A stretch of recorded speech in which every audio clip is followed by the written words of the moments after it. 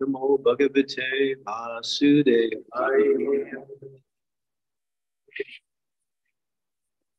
Namo Bhagavate Vasudevaya. Canto 3, Chapter 26, Fundamental Principles of Material Nature, verse number 22. Swajjatvam avikaritvam.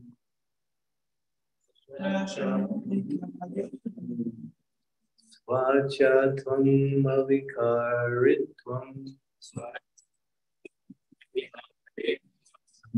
Tvam viti chetasaha. Vrittibir lakshanam proktam.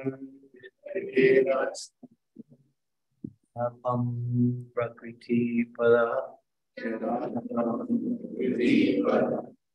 Swajjatvam avikaritvam. Viti chetasaha. Vrittibir lakshanam proktam. Apam prakriti pada. Swajjatvam avikaritvam. Viti chetasaha. Vrittibir lakshanam proktam. Apam prakriti pada.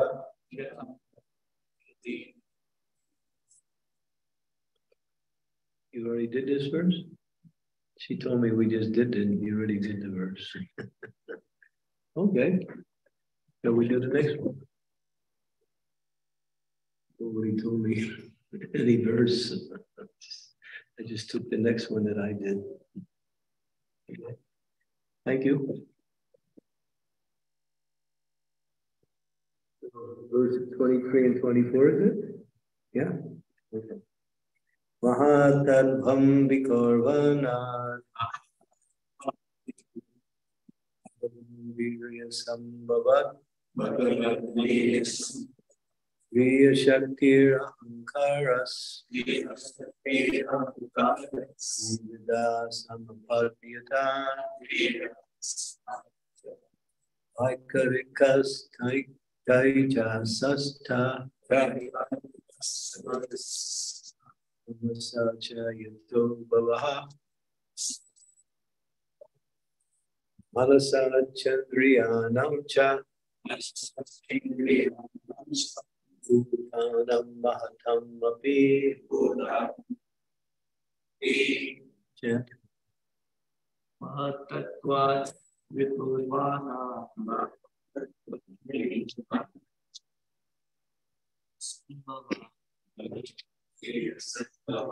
Kriya Shakti Amakara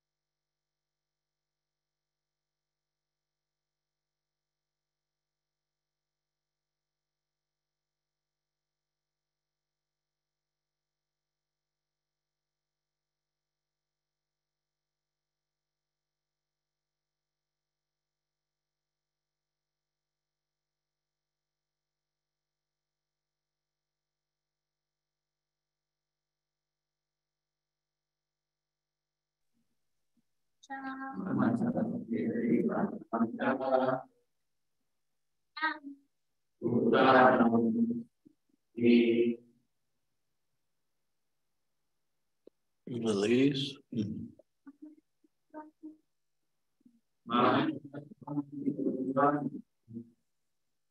Yes.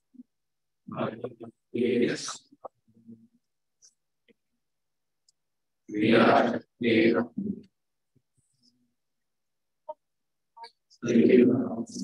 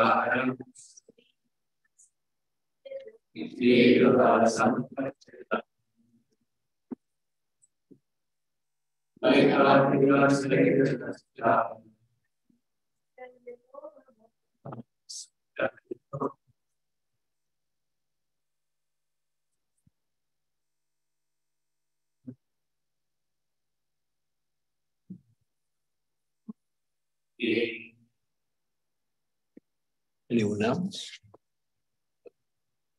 Mahatattva from the Mahatattva. Bikor Vanat, undergoing a change. Bhagavat Virya Sambhavat, evolved from the Lord's own energy.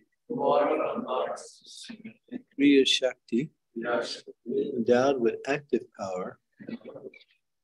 Ahankara, material ego. Three Vida, of the three kinds. Samapadyata, sprang up. Vikarika, material ego in the transformed goodness. Saijasa, material ego in passion. Cha, and Tamasa, material ego in ignorance. Also, Cha, also. Gita, from which Bhava, the origin. Manasa, of the mind.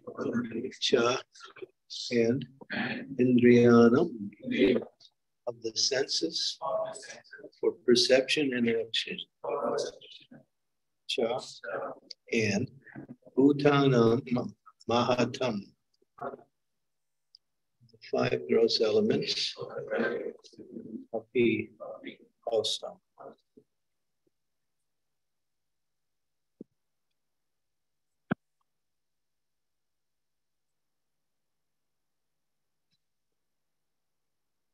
It's an interesting arrangement here.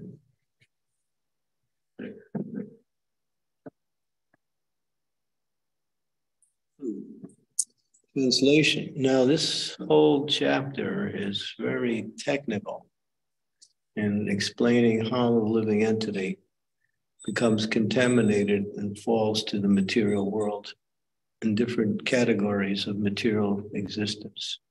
So here is the beginning of the explanation. The material ego springs up from the Mahatattva, which evolved from the Lord's own energy. The material ego is endowed with predominantly the active power of three kinds: good, passion, and ignorant. It is from these types of material ego that the mind, the senses of perception, the organs of action, and the gross elements evolve. We're getting a little understanding of how things begin in our sojourn in this material world. Purport. In the beginning, from clear consciousness, or the pure state of Krishna consciousness, the first contamination sprang up. This is called false ego, or identification of the body as the self. A living entity exists in this natural state of Krishna consciousness, but he has a marginal independence, and this allows him to forget Krishna. Originally, pure Krishna consciousness exists, but because of misuse of marginal independence, there's a chance of forgetting Krishna. This is exhibited in actual life. There are many instances in which someone acting in Krishna consciousness suddenly changes. In the Upanishads, it is stated, therefore, the path of spiritual realization is just like the sharp edge of a razor. The example is very appropriate. One shaves his cheeks with a sharp razor very nicely, but as soon as his attention is diverted from the activity, he immediately cuts his cheek because he mishandles the razor. Not only must one come to the stage of pure Krishna consciousness, but one must also be very careful. Any inattentiveness or carelessness may cause fall down. This fall down is due to false ego. From the status of pure consciousness, the false ego is born because of the misuse of independence. We cannot argue about why false ego arises from pure consciousness. In fact, there is always a chance that this will happen, and therefore one has to be very careful. False ego is the basic principle for all material existence, which are executed in the modes of material nature. As soon as one deviates from pure Krishna consciousness, he increases his entanglement in material reaction. The entanglement in materialism is the material mind, and from the material mind, the senses and material organs become manifest. Chaksun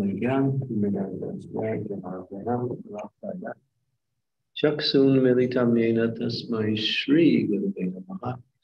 Om Vishnu Padaya Krishna Prasnaya Muttai Srimati Bhakti Vedanta Swaminiti Namine Namaste Saraswati Deve Gaudavani Charine Deravise Sasunyavadi Pasyatya De Satarine Panchakalpa Tarubhascha Kripa Sindhu Evacha Patitanam Bhavadebhyo Vaishnavebhyo Namo Jai Sri Krishna Chaitanya Prabhu Nityananda Sri Advaita Gadadhar Sivasadi Gaur Bhaktivinoda Hare Krishna Krishna Krishna Hare Hare Hare Rama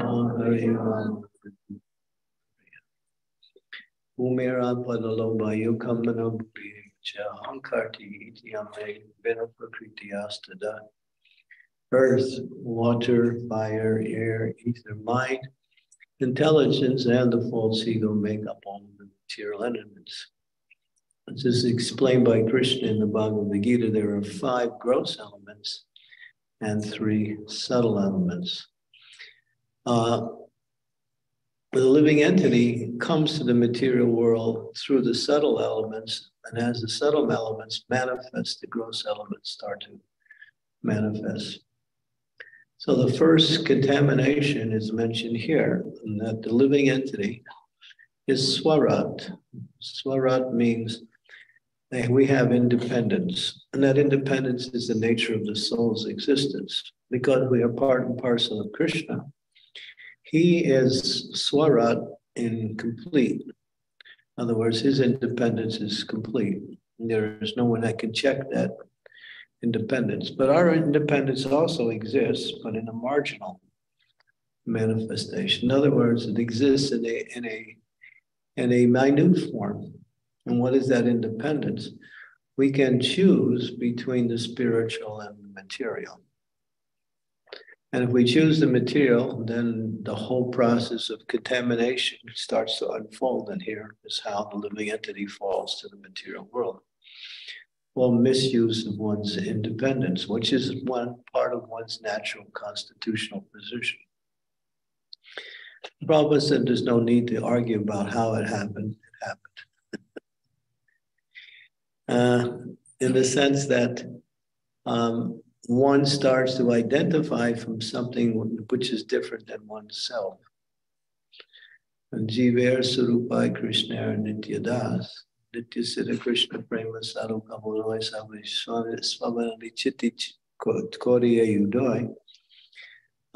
statements that actually give the identity of the living entity. Pure, soul which is uncontaminated by anything material and has eternal loving nature towards the Supreme Lord. But somehow, just like the sun sits brightly in the sky on a clear day, but then sometimes a cloud moves in front of the sun. Although the sun remains pure and is not affected by the cloud does cover the sun from a particular perspective, from those of us who are below the sun. But the sun is always pure. So our natural pure consciousness gets covered by this, what is this misidentification with oneself as being something other than a soul, in other words, pure spiritual energy. And the first manifestation is false ego. When I did that, this body is me. And that's the first thing. And then as it manifests, as it explains here, then the material mind starts to come. And from the material mind, then all of the gross elements start to manifest. The earth, water, fire, air. Well, it's actually the other way. It's ether, air, fire. No, ether, air, fire, yes, water, and earth. So existence comes from subtle to gross, and destruction comes from gross to subtle. Each contains the element of the previous, and as it manifests itself, accordingly, each of the elements are manifested. And when destruction comes, each of the elements go back into the other elements and ultimately back into the false ego. This is very technical, but it's nice to know, because this false ego is the cause of all of the attachments that one has in this material world. If we didn't have a body, we wouldn't have any attachments. But because we have a body and a mind, we have attachments. So it's explained also in the 10th canto by Lord Brahma. He explains that society, friends, family, nation, all of this is due to the fact that we have a body, a material body. And because of that, then we identify with all of these things. And all of this identity is part of the first principle of misidentification, which is called the false ego. So in that false sense of understanding, one acts in the wrong way. That's why we could say, and Prabhupada would also say, everyone in the material world is crazy, because they don't know who they are. If you know who you are, then that's one thing. But if you don't know who you are, then that's a sign of insanity. I remember we were, many years ago, this is my first experience with the Hare Krishnas back in 1970, when I saw them in Washington, D.C. I saw these devotees, they looked like him, orange with big ponytails, and some girls dressed with saris. And they were going around, they were giving out incense and books. Not books, but incense and pamphlets. And one of the pamphlets they were giving out was a double title, two subject matters that Prabhupada had wrote. One was Krishna, the Supreme Personality of Godhead. And the other one is Who is Crazy? That was the title. Maybe you've seen that pamphlet. And Prabhupada that was a responsive article to people who are saying, you guys are crazy. You know, you look like something from another planet. You know, no hair. In those days, that was unusual. Now everybody is following us. They even have ponytails too. And so, yeah, that's the way it was. And they were saying, you're crazy. So Prabhupada wrote a response. He said, you say we are crazy, and we say you are crazy. So let's discuss. So then the foundation for the argument is, if you don't know who you are, that's the sign of craziness. If you think you're something than who you actually are, then you have a problem. So the living entity thinks that they're this body. And therefore they act according to that body. And because of that, they make everything they do is wrong. 1 and 1 is 3, right? As soon as you do a mathematical calculation, you have to, in order to do something very complex, the basic math has to be correct. Otherwise, if you start off with the wrong basic math, then you may be expert at doing the rest correctly, but everything is wrong because the basis is not there. You want to build a house and you want the house to be strong, then you put a lot of time and effort in the foundation. So that same principle is actually there. This idea of misidentification with oneself is the cause of the material existence, not knowing who we are. And therefore, all activities are just it's a waste of time. Although we might think they're very important, but they're a waste of time because they have nothing to do with us unless we are engaged in devotional service. Then we are dissolving the false ego. That dissolving of the false ego is bringing one back again to one's actual understanding of oneself. And here Prabhupada says that even one who becomes Krishna conscious, even though if they have attained, let me say, pure Krishna consciousness, there's a chance, due to the nature of the material energy and due to the independence that the living entity has, that they can again fall into the material world. And in that fall down, then one again is again in the wrong consciousness. We have the example of a Jamil in the Bhagavatam. Young boy, Brahmin, very pious, religious, beautiful family, had a young wife. And his life was very simple and very devotional. Walking along the street one day, going to gather some groceries, he happened to see something that he shouldn't have watched. It was a Sudra and a Sudrani, man and woman. She was a prostitute, and they were acting very licentiously in public. His mind caught that. And the image that he saw stayed in his mind so strongly.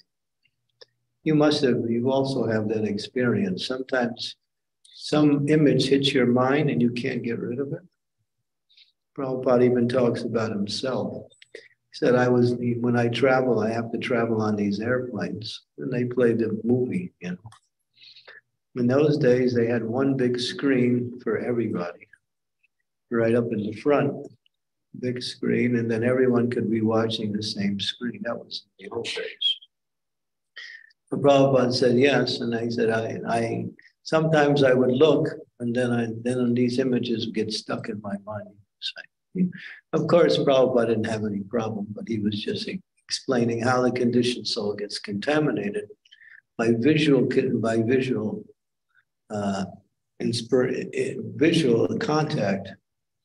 And that can happen. Somebody sees something, all of a sudden the mind makes an impression. The impression goes deeper into the consciousness. And it keeps rising back up because the mind is very impressionable. So therefore, we see in the example of Ajamil how simply meditating, or not meditating on, but gazing upon something that he shouldn't have been looking at, his whole life changed. He chased after that prostitute, married her, and because she was a very high-class person, in other words, she lived very luxuriously, and he didn't have any of that, so he took to crime in order to support his wife.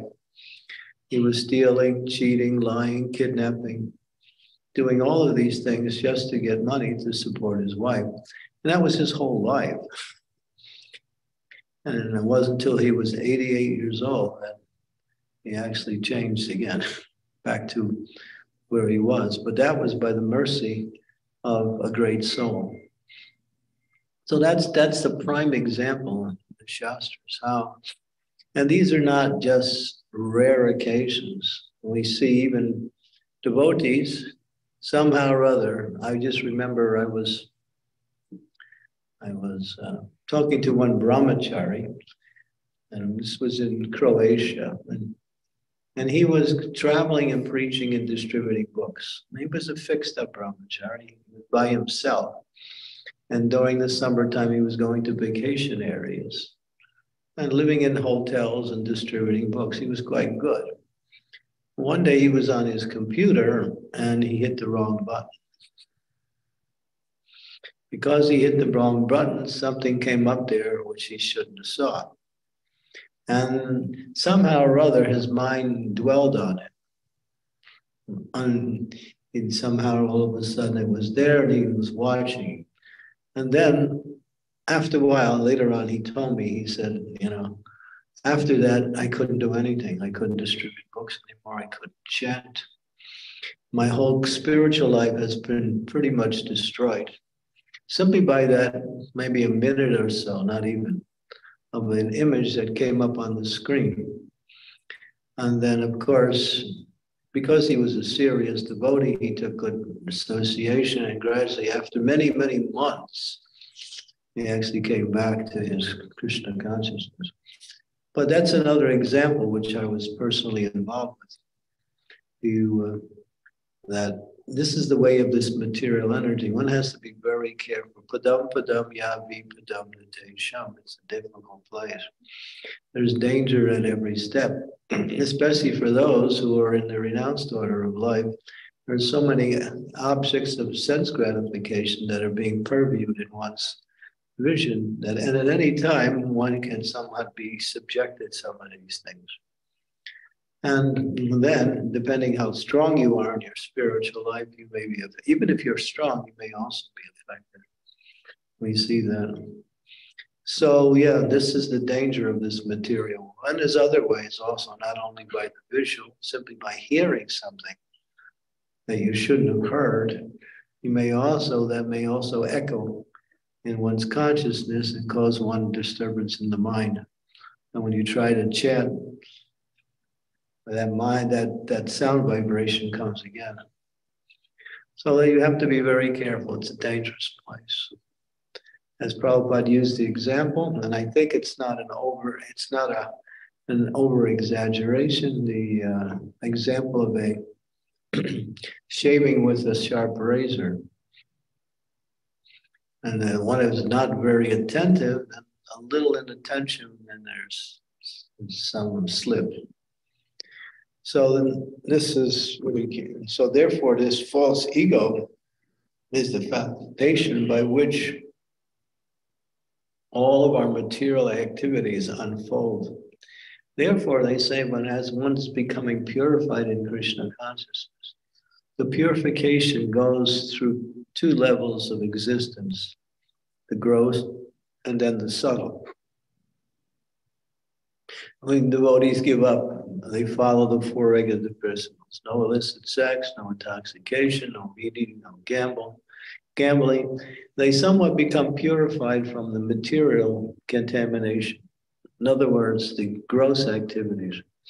But then the subtle activities of the mind, which are the grassroots of the material activities, are still there. Just like when you're cutting a grass, you might be cutting with a lawnmower, and you cut it very clean. But because the seed is still, the bud is still, the plant is still in the ground, it'll grow back. When you cut weeds too, you have to pull them out from the root. Otherwise, the root will again cause the plant to grow once again. So the subtle aspects of our material contamination are the ones that devotees fight really hard with. What is it?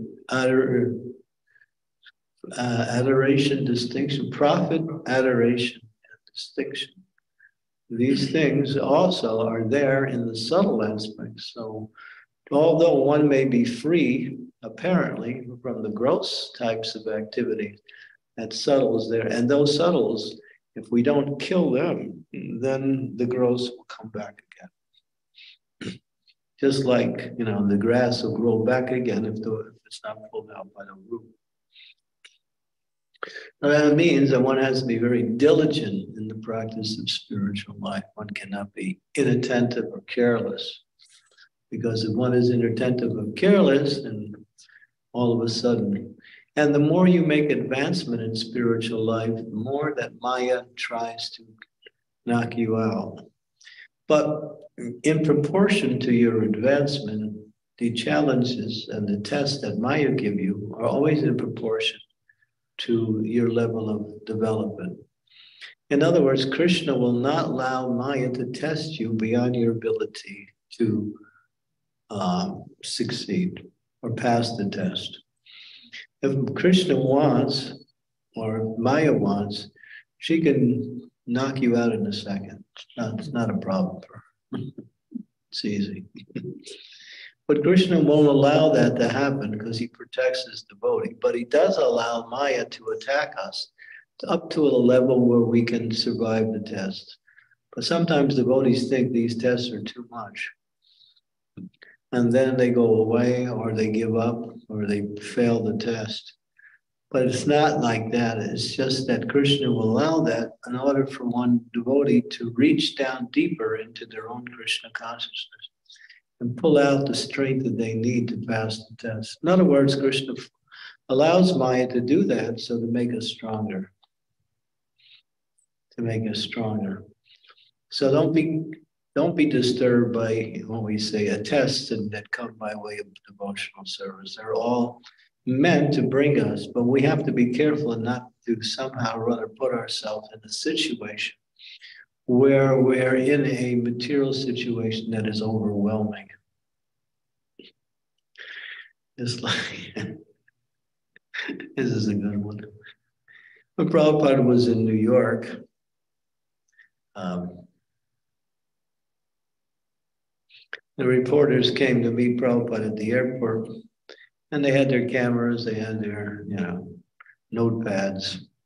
So they were, because Prabhupada was a big thing in those days, this guru from India, and all of us had all of these Western disciples. It was really, our movement was really powerful in America. In fact, it was so powerful that one senator, I forget what state he said, as Krishna consciousness continues, it'll take over the government in 10 years. That's how powerful we were. This movement was really powerful. And Prabhupada also told us, he said, we can take over the world in 18 days.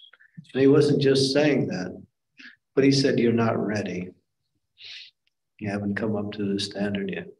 Why? Because his movement is fueled by the Supreme Lord himself. It's not something that's coming from this material energy, coming from the spiritual world. It's very powerful. It's extremely powerful.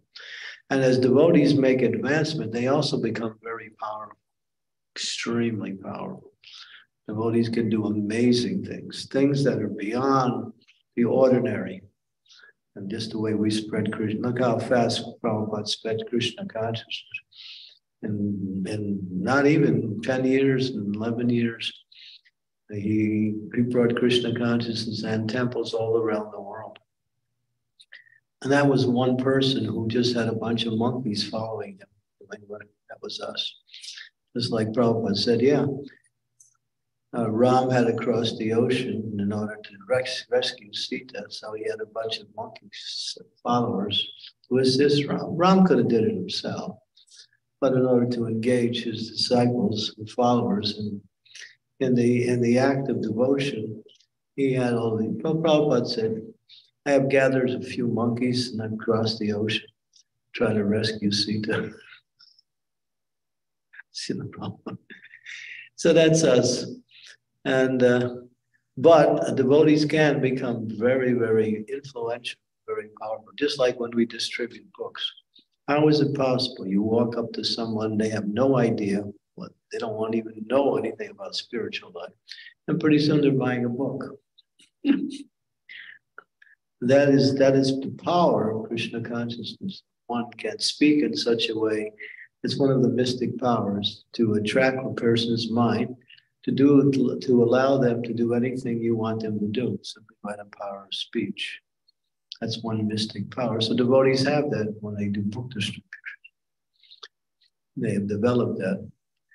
So Prabhupada was in New York and all these reporters were there. And then one reporter was really envious of Prabhupada. I mean, he was outwardly envious. So he said to Prabhupada, he said, because the devotees had brought a Vyasa-san from the temple into the airport. That's how they would bring the whole Vyasa-san. And so Prabhupada, sometimes he wouldn't bother with that, but this time he sat on it.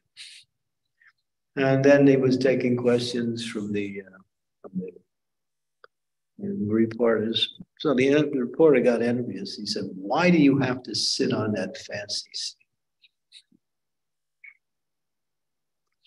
So, I mean, how many ways can you answer that question?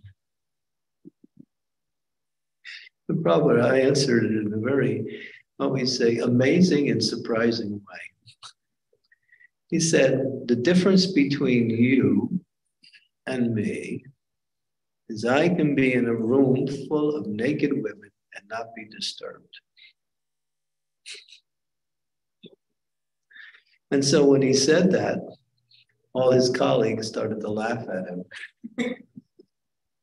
And then he kind of shrunk down, realizing who he was dealing with. So, Prabhupada wasn't an ordinary personality. He came from the spiritual world to do this work.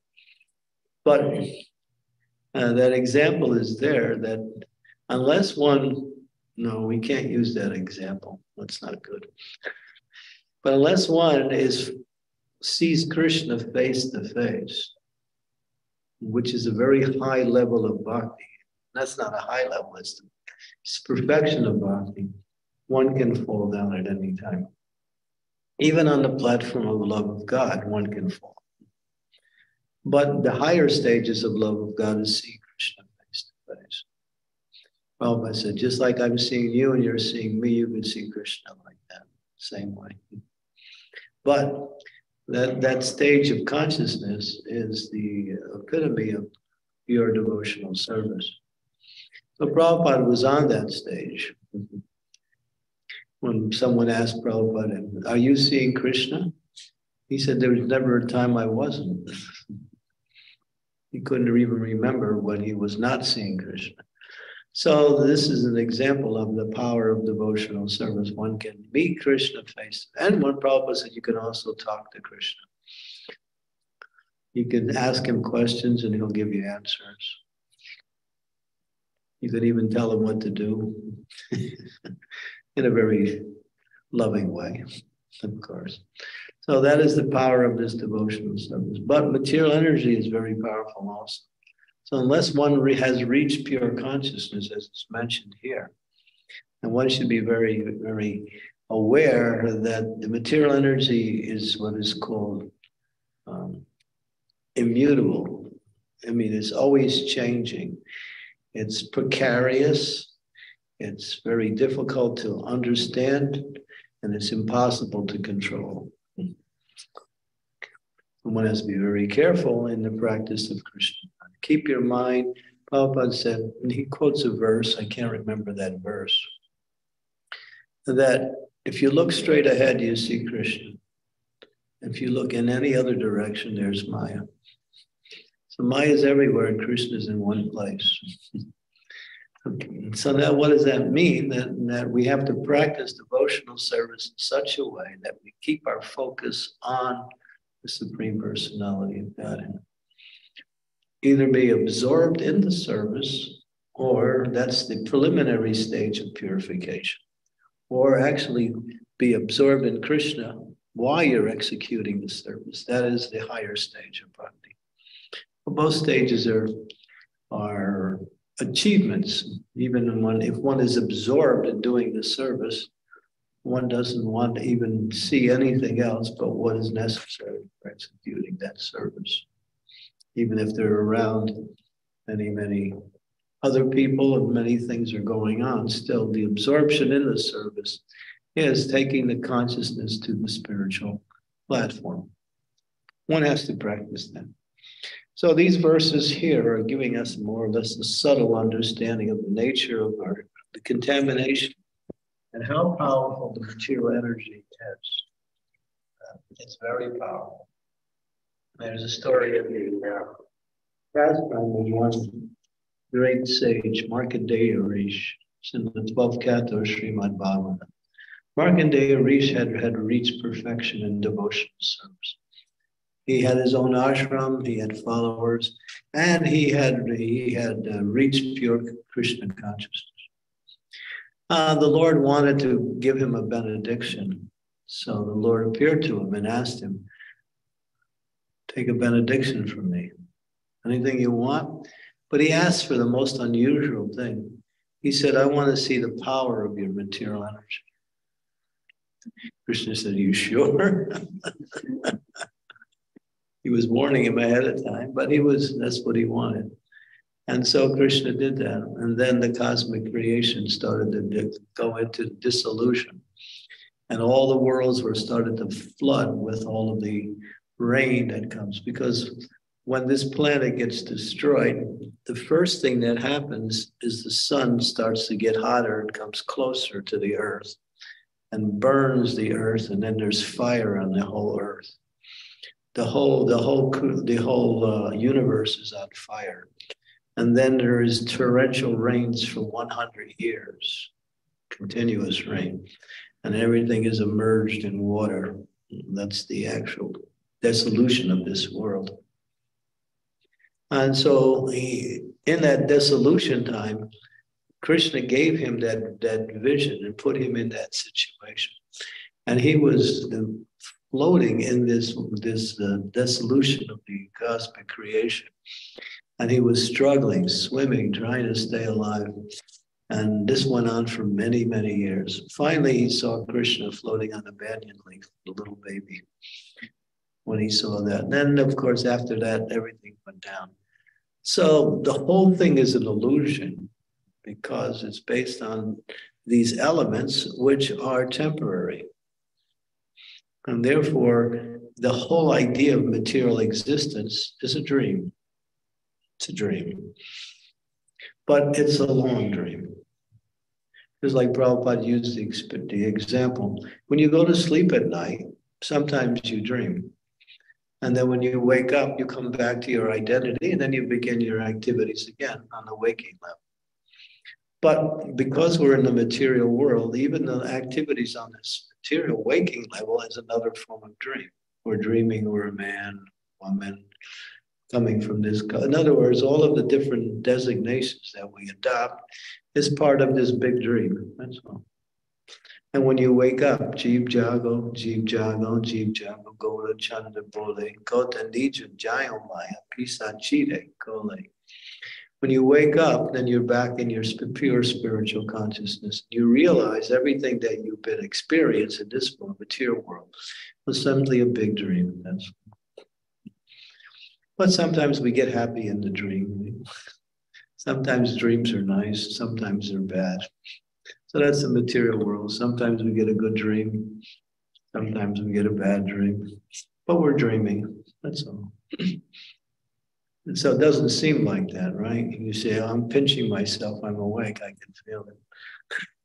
But you're not pinching yourself, you're pinching your body. So yeah, so all of this is due to the contamination of the soul when it desires to misuse its independence, and the whole thing unfolds. So we belong in the spiritual world with Krishna. That's our real home, and that's our real identity. We're here in this material world. So Prabhupada said you have to make the best use of the bad bargain. I was explaining how, sometimes there was one great sage, I think it was Jamunacharya or someone in relationship to someone in the Sri Sampradaya. He was leaving the body and he was departing the world. And then there was the followers around him. They were mourning their spiritual master's departure. And then at one point, he looked at them. He said, I should be crying for you because you have to stay here.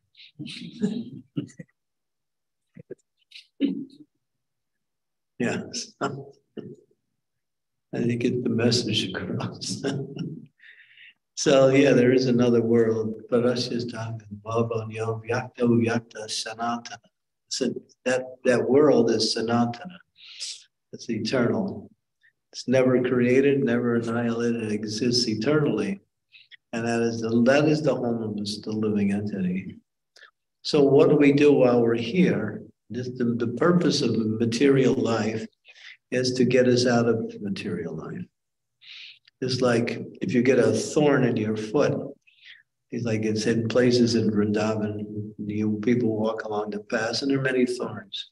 So a thorn will sometimes come into a person's foot. So in order to get it out, sometimes you have to take another thorn and you pull that thorn out with that thorn, and you throw both thorns away. So you use the material world to get out of the material world. And then ultimately, that's the solution to all problems. So while we're here, what do we do? We try to get out. So what does that mean? That means gradually coming to the platform of becoming free from all material desires. Material desires are just like clouds over the soul's existence. And they're ephemeral. They have nothing real about them, although they appear real. Just like if you see smoke floating in the air, you think, oh, there's smoke.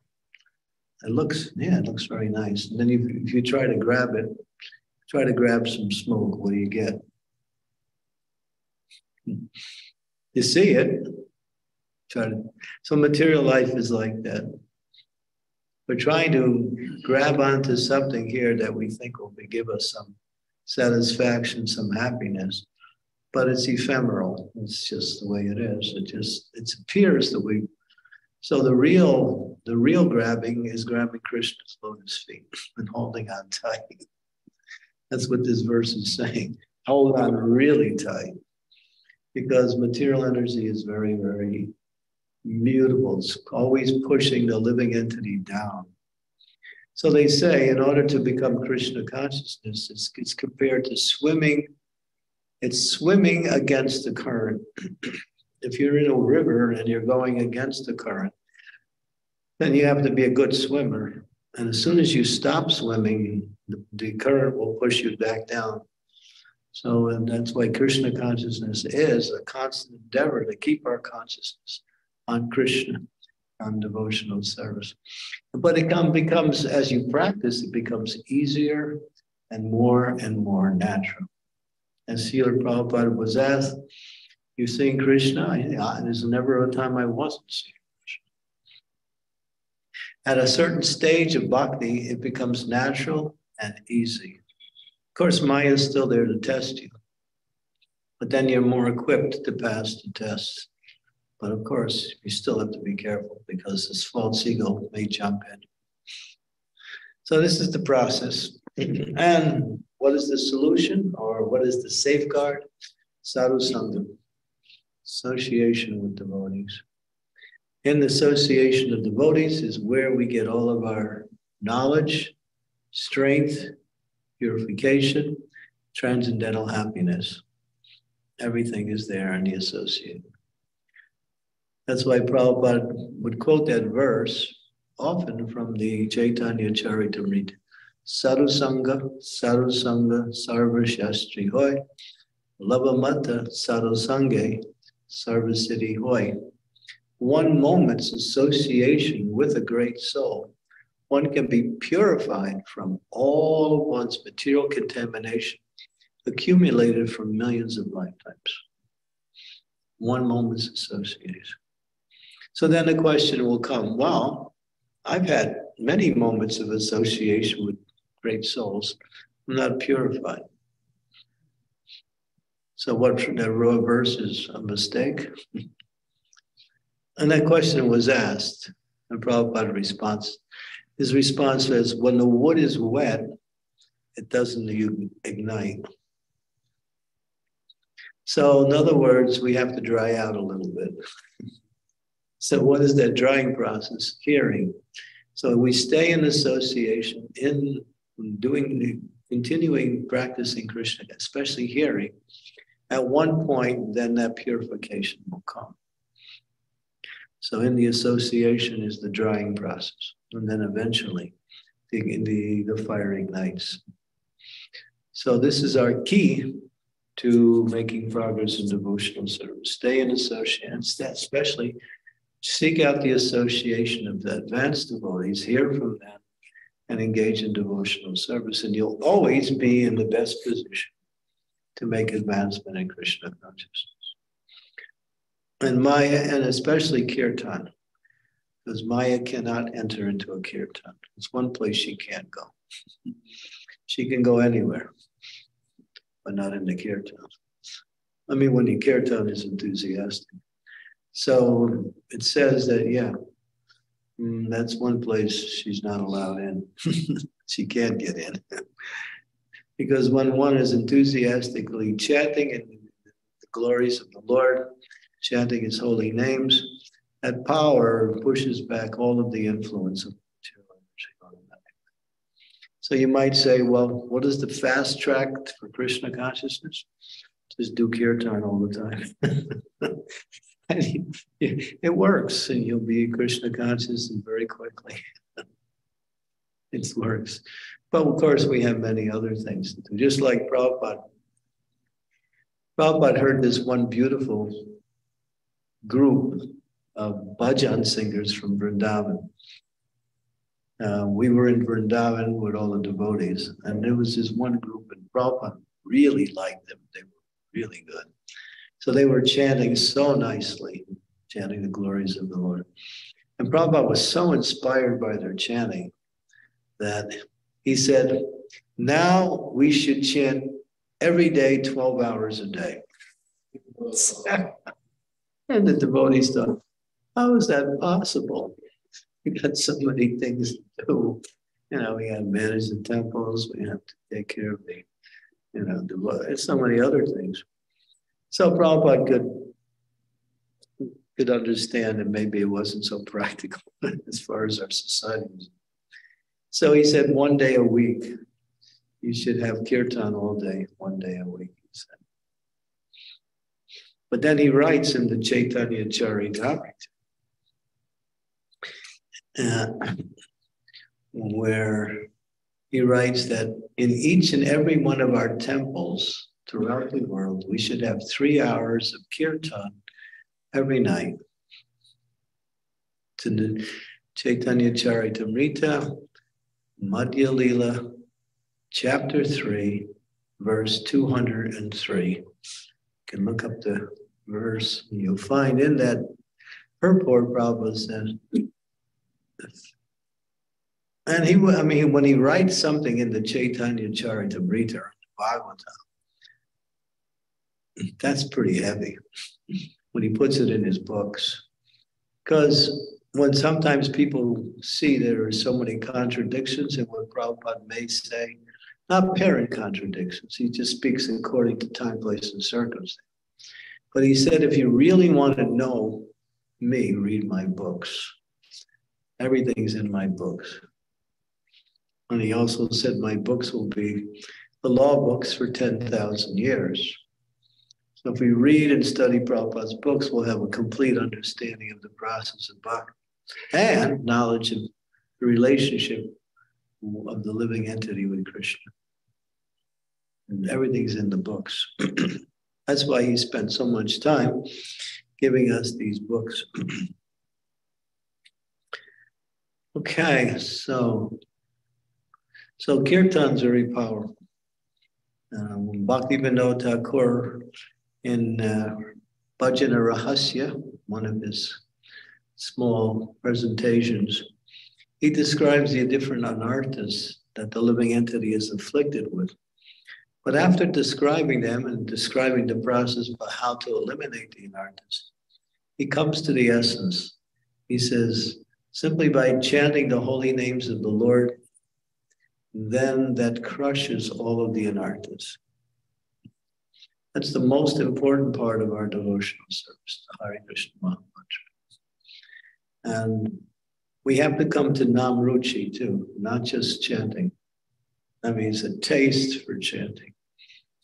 That taste has to be coupled with the idea that everything's there in the holy name. Krishna's mercy manifests itself fully in his holy name. Nija Sarva Shaktis. Everything is there in Krishna's name. Okay. Hare Krishna. Any questions? In the back? Yes. Maharaj, thank you very much for the class. Maharaj,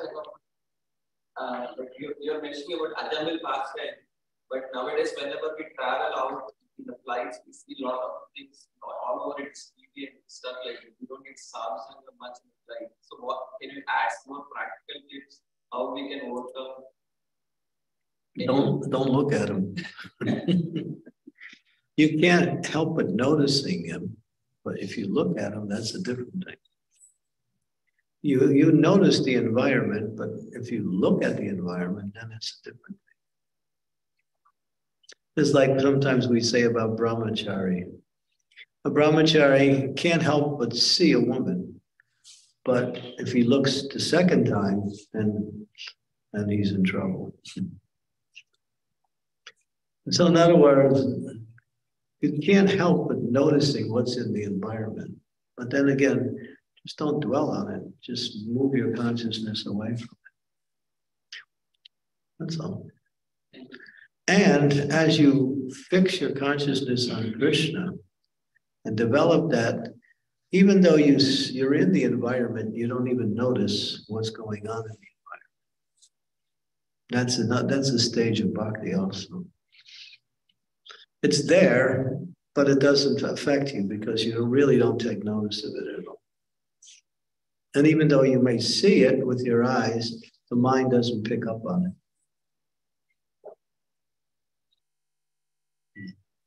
So we have to practice Krishna consciousness. So when you're traveling, you also have to engage your senses and mind in something spiritual.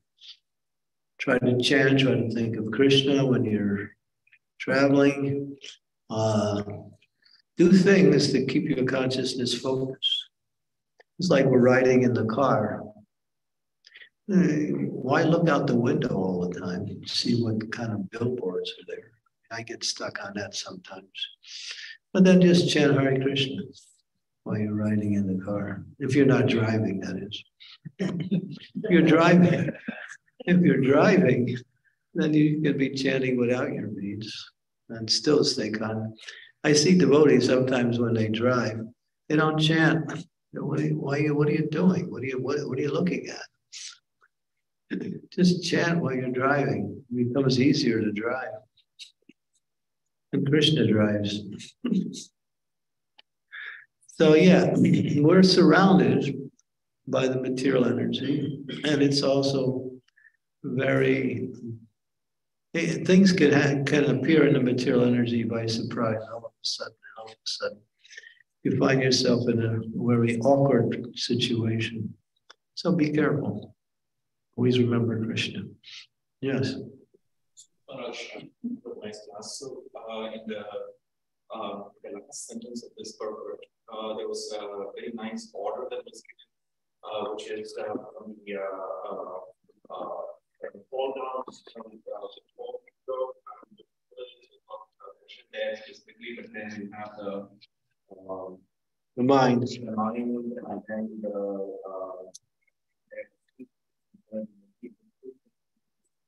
right. So in the Bhagavad Gita, says that that modes of material nature are the cause of the different material activities.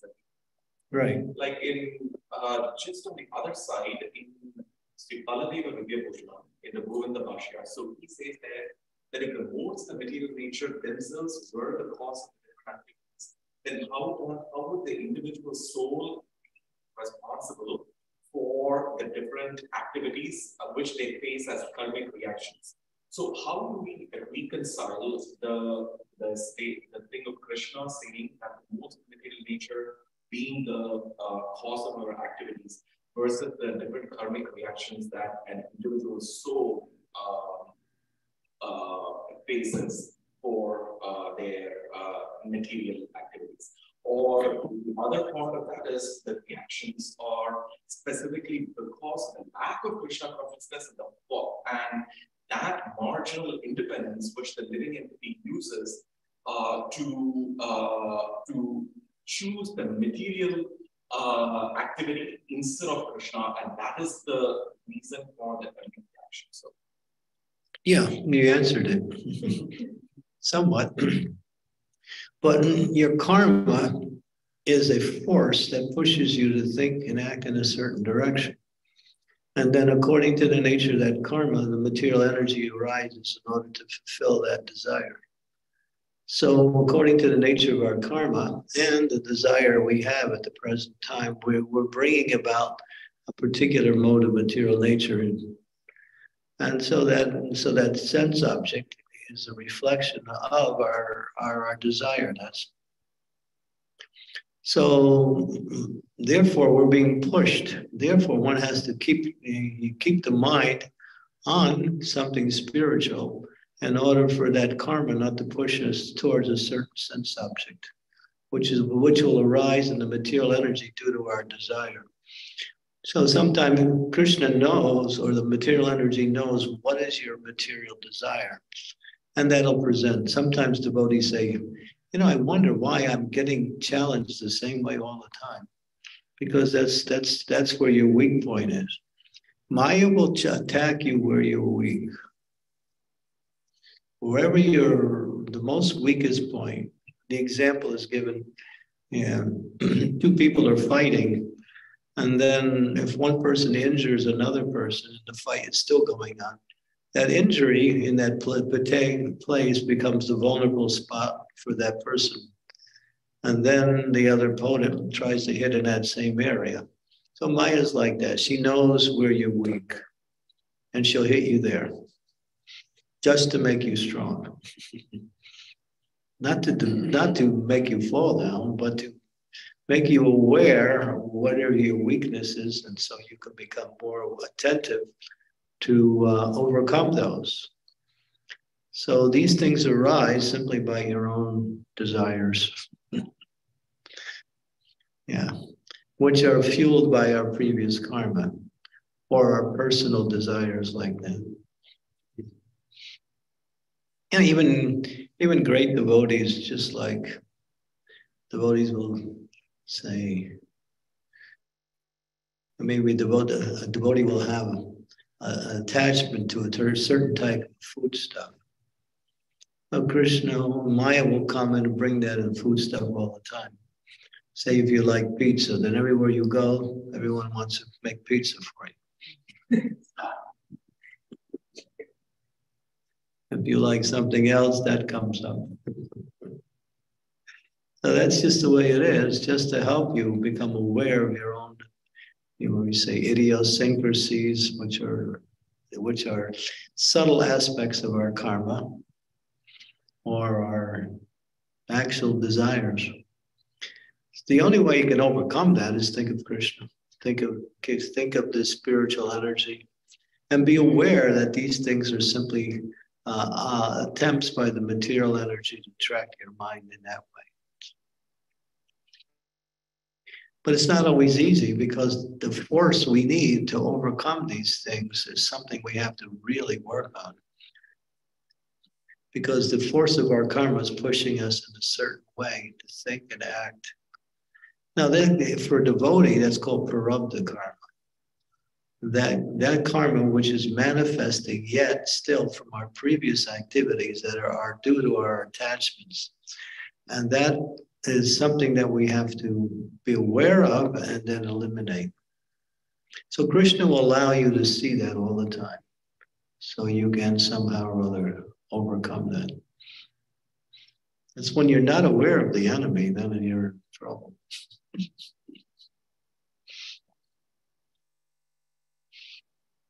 Yes. Does that make sense? Thank you for the question.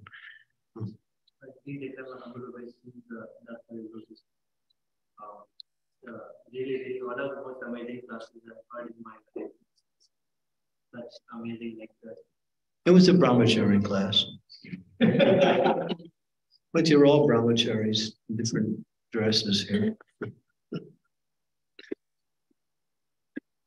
So what I understand from your class is that the real solution to overcoming Maya is ruchi, is taste for devotional service. Ultimately, the Visayam Vinivartante Niharasya. You know that verse? Prasopyasya Vartam Varam Druswanivar. When you get a higher taste, then you can give up the lower taste. But taste is life. So without taste, there's no life. So if you're in a space, if you haven't developed a higher taste yet, you're still maybe attracted to the lower taste. But then again, you have to somehow, we call it, perform austerities to get over that, till that higher taste develops. So, Maharaja, is that a particular purport of Vishyamini that purpose? Like Prabhupada says, when one becomes attracted in the course of one's devotions, when one attracted by the beauty of Lord Krishna, then one gives up the taste for all favorite materials, something like that. Yeah. So that's the only way. So how to situate oneself? Because sometimes there come flashes of the deity of the king. How to situate oneself in that, or how to qualify for that?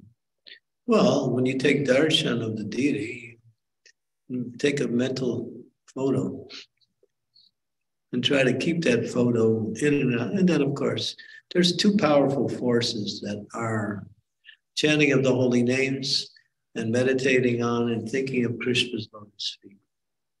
These things are both extremely powerful and can push back any force of Maya.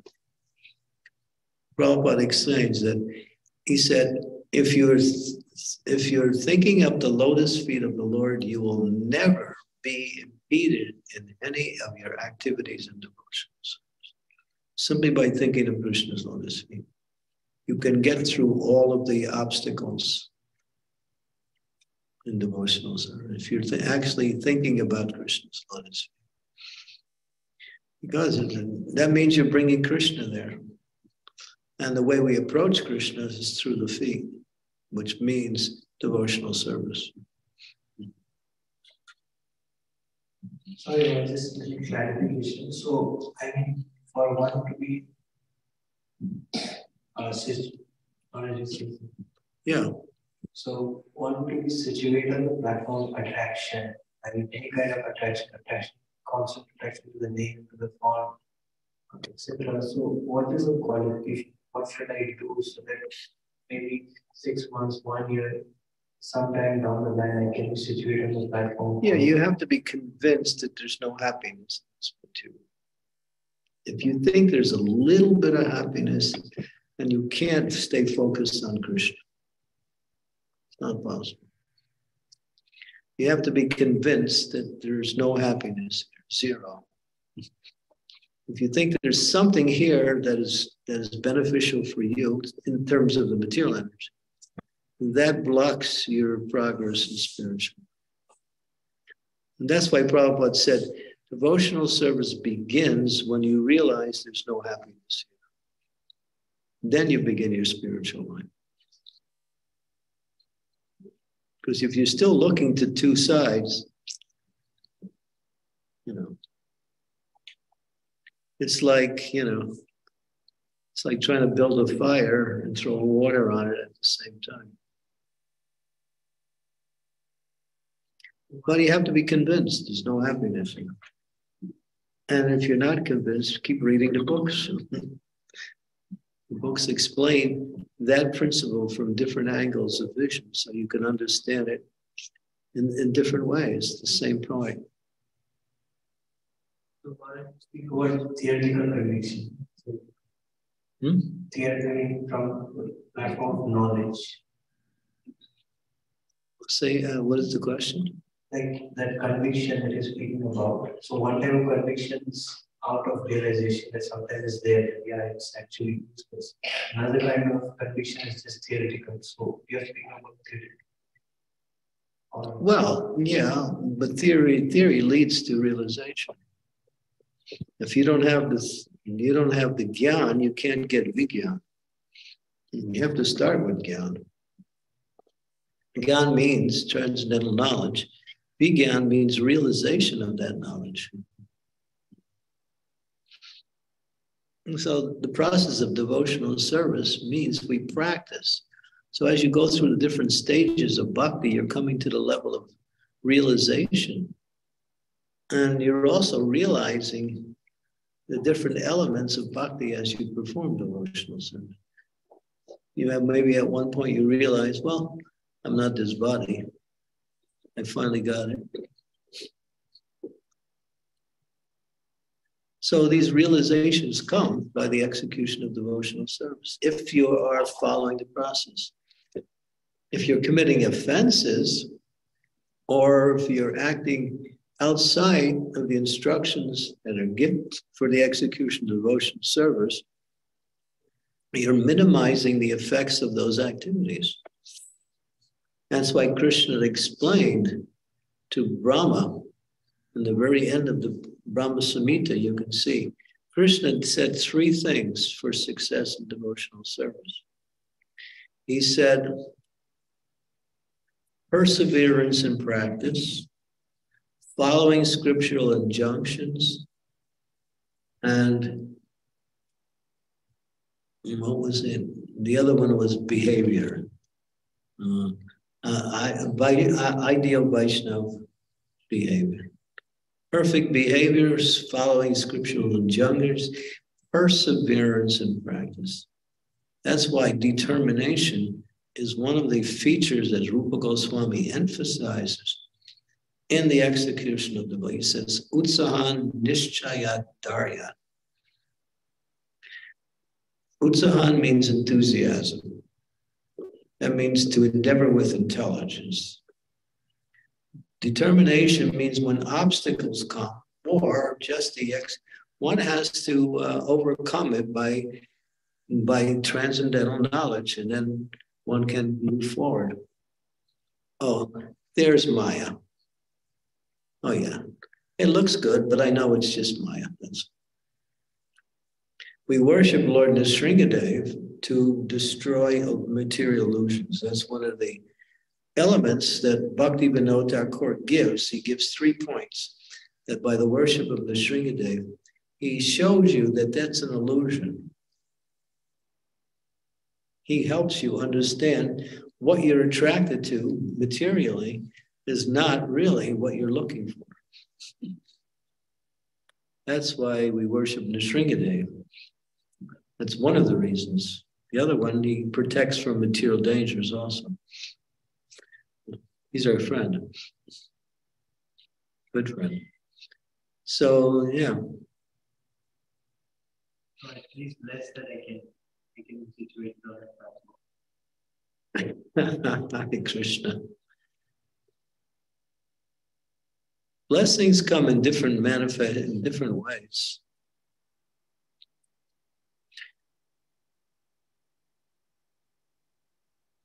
When Prabhupada would be asked, give me your blessings, Prabhupada would say, I'm giving you, just take it. You're not taking it. You might think he's not giving it, but he is.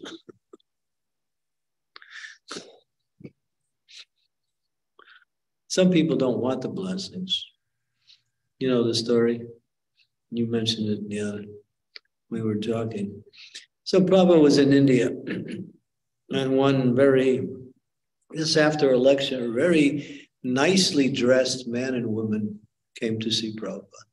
Very paka, cultured, nicely dressed. They came up, and the man said, Swamiji, give me your blessings. Haribol. And Prabhupada looked at him and said, "You don't want my blessings."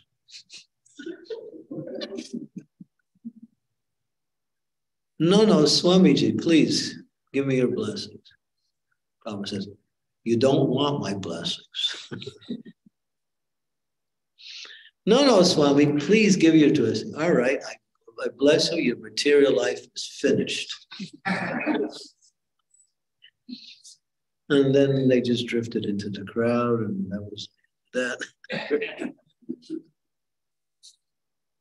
So do you really want the blessings? You have to make sure you want them, because when you ask for them, it may come in a way that you're not expecting it.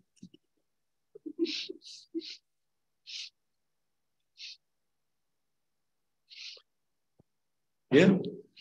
So I can't give you blessings, but I know there are people who can. His name is God, Krishna, and they also call him Krishna. And Srila Prabhupada, and many, many great souls who have come in the line of Krishna. And their words, their life examples, all of them are ways we can derive great blessings. But if you really want blessings, there's one way to bring about all blessings immediately. And that is one word: sincerity. Sincerity. I want Krishna, nothing else. Sincerity comes from a word in the Latin which explains sculptor. When a person is making a sculpture, they're using their tools to very finely cut different angles into the form that they have in mind how to do it. Everything is very precise in the way that art is being executed. So that's that word that I can't remember the Latin word, but sincerity comes from that Latin. The same thing. That's how you have to execute devotional service, very sincerely. It's not just, whenever it's convenient. Therefore, we say that it's 24/7. If you practice, you'll be good at it. Don't get discouraged by if you slip, or if you don't come up to the standard. If you get discouraged by that, well, then that minimizes your ability to succeed. Just learn from your mistakes and then try to see what was it that caused you to think or act in the wrong way. And then move forward and get away from that. That's sincerity. We learn from our mistakes, or from our, we say, what's the word? Our inability to come up to the standard at that particular time. And just like the other day, I'll admit an artist. People were trying to give me a chair to sit down, and I didn't want to sit down. I was standing next to Yugala, and he was chanting, and I wanted to stand next to him. And people were coming up with chairs. I said, no, push the chair away. And then another person came up with a chair, and I don't want that chair. And then somebody else came with the chair, so I just ran away to the other side. So at one point, I got kind of angry. I was ready to throw the chair at him, but I didn't. So I failed the test because I got angry. I didn't express the anger, but I just kind of like, why do they keep giving me a chair, I'm not the chairman,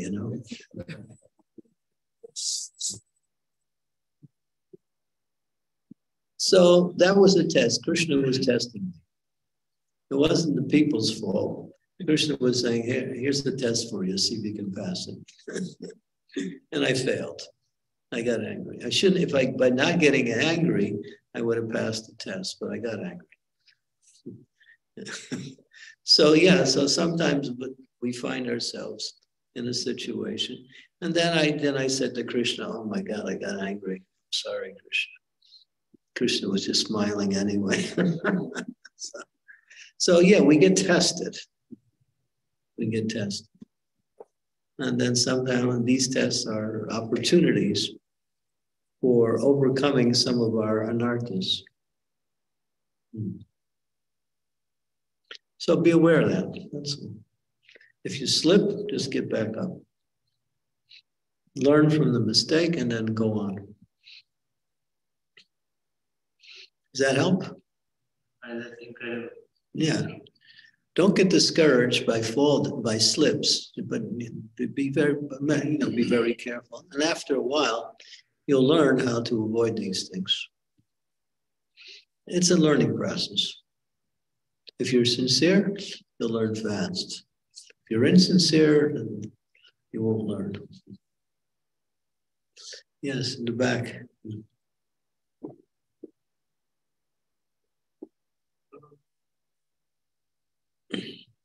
Also, sometimes these tests, we realize that we don't have any strength to pass these tests knowledge.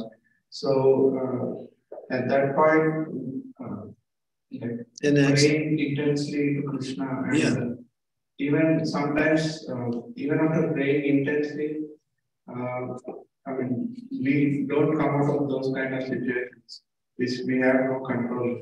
So I don't understand what is the how can we take those kind of situations and how can we come out even after praying intensely? So, You mean by praying you didn't get any help? I don't think you recognize how the help came. It comes when you pray, you actually get help. If it's actually a test. If it's not a test, you might not really you might be thinking it's actually a test, but it's not. But when you pray, Krishna's there. He's always there, if the prayer is sincere. He doesn't neglect his devotee. He helps his devotee. But maybe your prayer was conditional.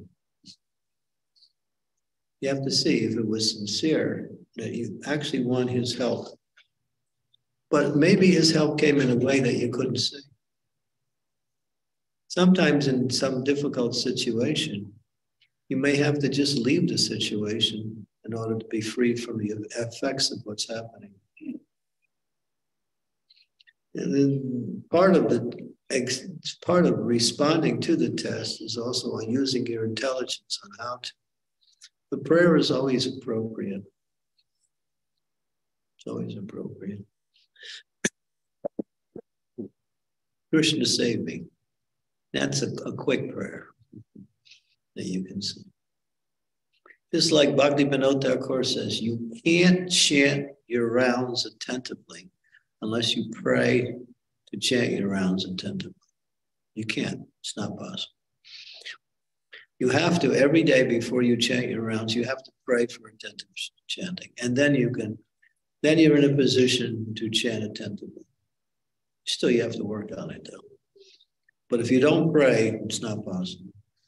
That happened to me this morning. I pray every morning. This morning I forgot. And then I was really struggling. I got to the 6th round. And it was like it took me forever to get to the 6th round.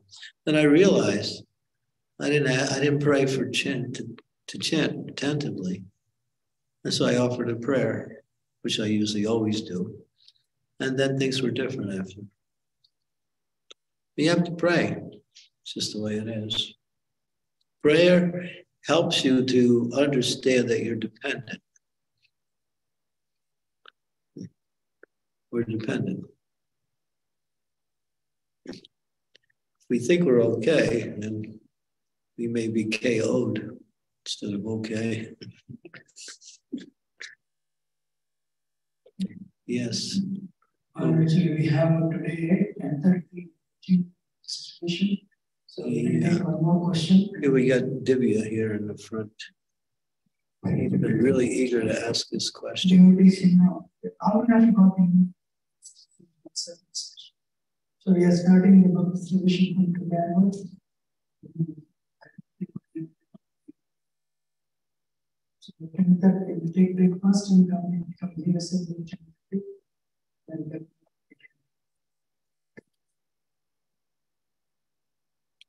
Your last question. Yes, Maharaj, I'll be real quick. Thank you so much for the wonderful class, Maharaj. Towards the end, you emphasize on patience. We emphasize so much on Laulyam. It apparently, and at least in my brain, I feel Laulyam and patience are two opposite poles. How do I solve that puzzle? Well, first Laulyam, then patience. First Laulyam, then patience. Patience follows that. Because if you're in that mood of Laulyam, then it may not come all of a sudden. You have to requires a little patience. And Krishna will respond, but in due course of time.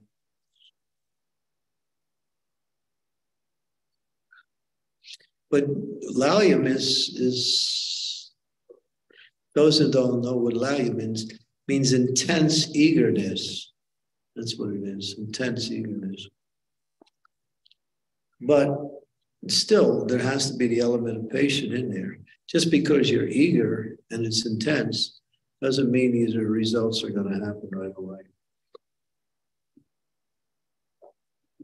Yeah.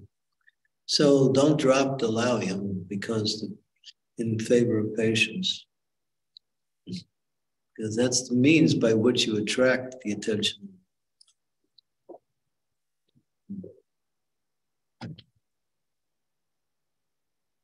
Okay, thank you.